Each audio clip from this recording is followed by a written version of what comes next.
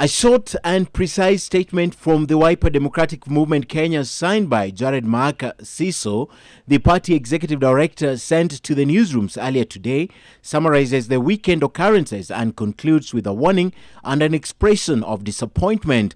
The press statement reads in part, Wiper Democratic Movement strongly condemns and disassociates itself from the utterances by Kitui West Member of Parliament Francis Nyenze that appear to support Jubilee presidential candidate Uhuru Kenyatta. Further, the statement says Wiper Democratic Movement will no doubt be seeking a clarification from Nyenze as to whether he has, since his nomination as Kitui West parliamentary candidate on a Wiper Democratic Movement ticket, shifted his allegiance from our party to Jubilee candidate, after which we will chart the way forward. These are the utterances that ignited the storm.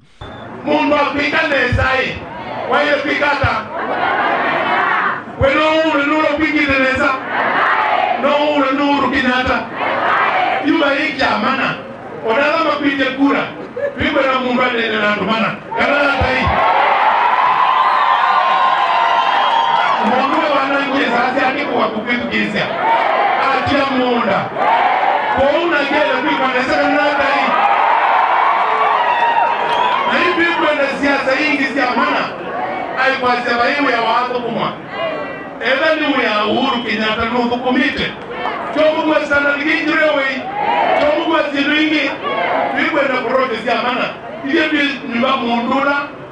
committed. It's, however, not the first time Nyenze is rubbing many in his party the wrong way. Back in March, when the coalition was working on its lineup, Nyenze declared that without his party leader Kalonzo Musyoka as the presidential candidate, there will be no NASA. He later endorsed the lineup. Up to the last minute, Kalonzo was to be the flag bearer.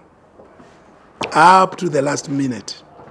How it changed the night they signed, we were all taken aback. Nyenze, who was also accompanied by Mwingi South Member of Parliament David Musila, is yet to comment on the Wiper statement. Musila, who was also quoted asking the voters to re-elect anyone including President Kenyatta, has however denied endorsing their competitor.